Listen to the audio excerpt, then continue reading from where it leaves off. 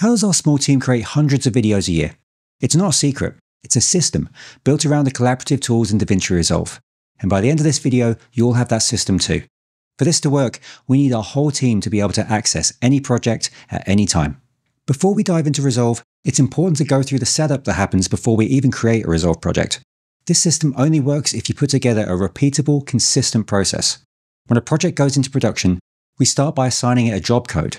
It's based around a 4-letter acronym to signify the client, along with a 4-digit number to signify what job number this is. So for instance, if we call this video VAYT1037, that would signify Visual+Aid YouTube as the client and job 1037. From there, the production team creates a shared drive on Google. There's a section for the production team that contains all sorts of documents they'll need, from creative briefs and scripts to call sheets and permits.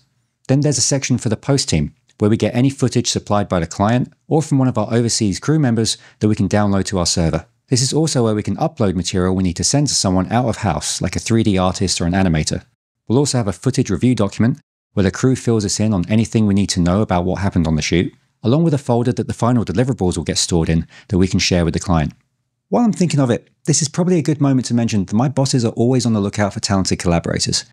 We have shoots all over the world that often need some local crew. And sometimes, if we're completely slammed with edits or compositing, we'll need some help with that too. If you've got a good amount of experience and a strong grasp of English, drop an email to producer@visualaidinc.com. And if the folks who make those decisions think you'll be a good fit for a project, they'll be in touch. Now, I'm not in charge of any of those decisions, by the way, so sorry, I can't help you with that. Anyway, back to what I was saying. On the media server, we've got a folder for each client, and within each of those, a folder for each project with the matching job code. Then there's a folder structure that gets repeated for each project. It's been going through sort of an evolution recently, and I'm sure it's going to get tweaked again because no one's ever 100% happy. Right now, we've got a folder for our final deliverables, a folder for any documents we might need, like scripts, the creative brief, that kind of thing, a folder for exports, which is where we keep the work in progress files that we're going to send to review, a post folder where we save DaVinci Resolve project files, along with XML files from a service we use called Reduct. It's a web-based service where we upload interviews, they get transcribed, and our more hands-on clients can highlight the sections they want us to use. Then we can collate them and export them out as an XML file that can be imported back into Resolve. Then we've got the media folder that contains all the material we're going to use in the edit. We've got folders for production media, as in any video and audio captured on location, along with any other footage that's supplied by the client. Then there are folders for graphics, music, sound effects, stock footage, and voiceover. We're trying to keep the subfolders to a minimum, and like I said, this might change again after we work with it for a while. You should always be looking for ways to improve your workflow, so put together a folder structure that makes sense for you and those that you work with. The most important thing is that since any of our editors might need to work on a job at any time, we need to know exactly where to look for any file that we might need. Okay, now that's out of the way, we can jump into the DaVinci Resolve side of all this. As you know, Resolve works with project libraries that contain all your edits. We create a different project library for each client to keep things organized. And for the biggest clients, they've got lots of projects, we create a new library for them every year, because it can start to get a bit bogged down and it can take ages to back up. But of course, every different computer needs access to every one of these, so you can't use a local library for this. You have to set up a network library. This is a library hosted on one machine that all the others can connect to. While in theory you could use one of the edit machines as the host, it's best practice to have them hosted on a separate machine on the same network that never gets turned off. It doesn't have to be a supercomputer. It should be reasonably fast, but it doesn't need fast GPU processing. We literally use the cheapest Mac Mini that was available at a local Best Buy. All the workstations that are going to connect to these network libraries need to be connected to the project server on a local network. All the network connections should be reasonably fast, preferably gigabit Ethernet or faster. All of our machines, along with our server, are hardwired to a 10 gigabit switch. Most of the time, this works automatically and you won't have to change anything. However, if you've got trouble connecting, you might need to adjust your network settings manually. The goal is to make sure every computer has its own unique IP address, but it's on the same network or subnet. The exact steps are different for Mac and Windows, and I am not an IT professional, so you might want to search online for a guide like how to set static IP addresses on Windows or how to set a manual IP on Mac OS, and try and get the most up-to-date steps for your system. Now, also, one thing that's worth mentioning that gave me a heart attack a little while back. Recently, I did an OS update on the Mac Mini, and once it was back up and running, none of the workstations could connect to any of the libraries that were on it. It turns out when I did the update, it changed the IP address of the computer to something completely different, so as far as the other machines were concerned, it didn't actually exist. I switched it back to the address it was originally using and everything was fine. It's just something to keep in mind if that ever happens to you. You're going to need to install the DaVinci Resolve Project Server program on the host machine. You can find that by going to blackmagicdesign.com/support, selecting the DaVinci Resolve product family, and then scrolling down the left-hand column until you find it. You'll want to use the one that matches the number of the Resolve install you're running. So 20 if you're on version 20, 19 if you're on 19, and so on. Run the installer, and the first time you open it, you'll be prompted to give your server a name and create an admin account, and then you can set up your first library. Once you have that done, it's going to look pretty similar to the project manager in Resolve. On the left, you'll have your list of project libraries, and if there's any projects in there, they'll show up on the right. Now, on your editing workstation, we're going to connect to the library you just created. In the project manager, you can select Network on the top left.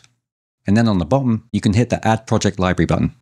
Switch it from Create to Connect, and type in the name of the library you made, along with the IP address of the host machine. You can create different members with different levels of permissions for each library. There's lots of information about that in the user manual, but since we're such a small team and we trust each other, we just use the same admin username and password we set up. Then hit Connect, and you'll have access to the library and all the projects that are in it. Set up this way, any editor can jump into any project at any time. If I'm in the middle of an edit, but a client for a different job calls with an emergency, I can message Blue or Rylands and they can jump in. If someone is already in a project, you'll see this little lock sign, which means someone else has it open. And that brings us to the most powerful part about using network libraries. You can enable multi-user collaboration, so multiple people can be working on the same project at the same time. You do this on a project-by-project basis. With the project open, choose File, Multiple User Collaboration. Now if you look at the project manager, you'll see a badge that shows it's available for collaboration. When you open a collaborative project, you'll find some new tools to help you work with your team. Look in the bottom right corner of the screen. Next to the usual project settings and project manager buttons, you'll see two new icons. One for chat, where everyone currently in the project can send messages to each other, and one for collaboration. Clicking the collaboration button opens a list showing everyone who's currently working on the project. You'll always be at the top of the list on your machine. You can change the name that your team sees by simply typing a new one into the text field. Working with a team in DaVinci Resolve is built on a simple first-come, first-served idea. Think of it like checking out a library book. The first person to open a bin, a timeline, or a clip automatically locks it. Once something is locked, you'll see a little coloured icon next to it. That means someone else is working on it.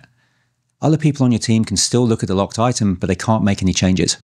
For example, if you open a timeline that another editor has locked, you can watch it, but you won't be able to move any clips around. This system is great because it stops people from accidentally writing over each other's work. To unlock an item you're working on, all you've got to do is click on something else. When you select a new bin or a different clip, Resolve automatically saves your changes and unlocks the previous item so someone else can work on it. It's worth mentioning that if you're trying to create a timeline inside a bin that somebody else has open, it will look like the timeline's being created, but nothing will actually happen, so keep that in mind.